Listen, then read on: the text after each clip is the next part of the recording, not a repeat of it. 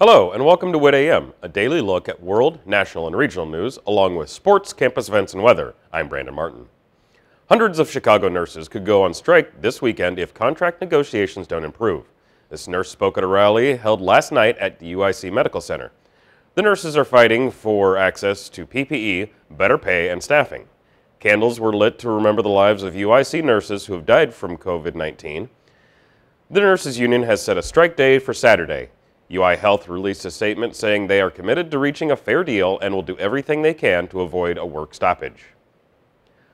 Vice President Mike Pence is calling for a stop to violence in U.S. cities. Speaking in Wisconsin, he said there's no place for rioting and looting in places like Kenosha. He promised criminals will be prosecuted to the fullest extent of the law.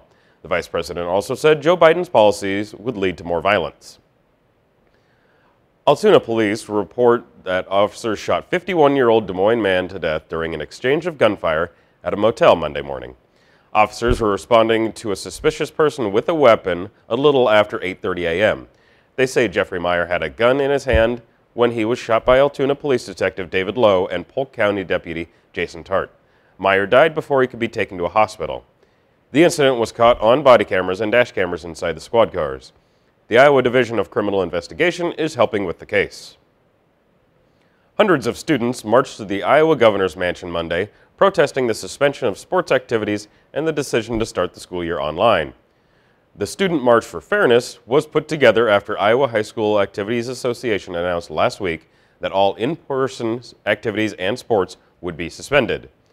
The students from the Des Moines Public Schools and the Ames Community School District say they want fairness and the ability to compete. When we come back, I will have a look at your WIT TV weather and entertainment news. Stay with us.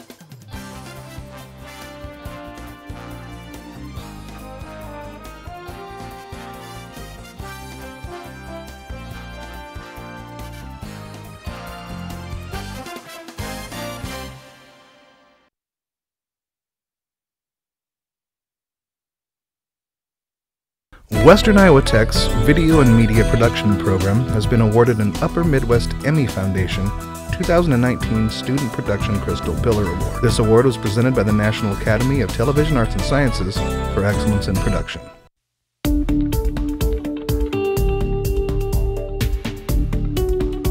Hello Comets, my name is Important. Congratulations on joining the Western Iowa Tech Community College family. Now that you're here, we want to make sure you feel at home. That's why we've decided to implement the Chosen Name Policy, which gives you the power to choose how you're identified within your community at WIT. The Chosen Name Policy will include your preferred name within your student email, your roster, and your student ID. So what is a chosen name? A chosen name could be a nickname, a middle name, or a name that affirms your gender identity. It's up to you. Pretty much, it's a name that you could choose to go by. It's different than your legal name, which is the name on your driver's license, passport, birth certificate, or any other government-issued document. To get started, visit MyWit and let us know your chosen name. We're glad that you're here, and we want to get to know you, and this is a great place to start.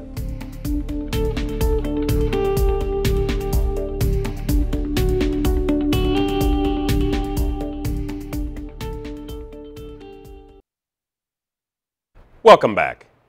In entertainment news, criticism for Disney's live-action remake of Mulan is growing.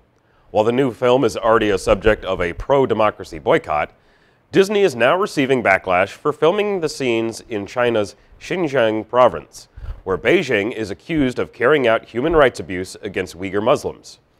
The studio appears to have put credits in an official thank you message to the Chinese government agencies involved in the alleged abuses.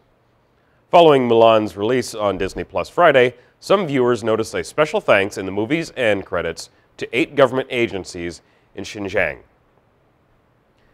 Genetically enhanced mice that were aboard the International Space Station are revealing clues that could lead to health advancements in zero gravity. Published in the Proceedings of the National Academy of Sciences Monday, the study shows the mighty mice produced a molecule that helped prevent muscle and bone density loss while in space. It also promoted the recovery of muscle and bone mass once they returned to Earth. The results could help develop therapies for astronauts before they head into space. Taking a look at today's weather, Today will be rainy with a high of 49. Tonight, showers will continue after 1 a.m. and a low of 43.